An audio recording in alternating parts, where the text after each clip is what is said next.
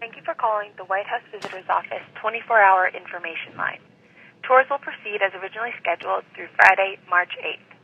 Due to staffing reductions resulting from sequestration, we regret to inform that White House tours will be canceled effective Saturday, March 9th, 2013, until further notice.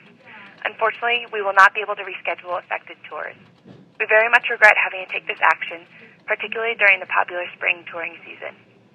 For updates regarding the situation, please contact the White House Visitor's Office 24-hour hotline at 202-456-7041.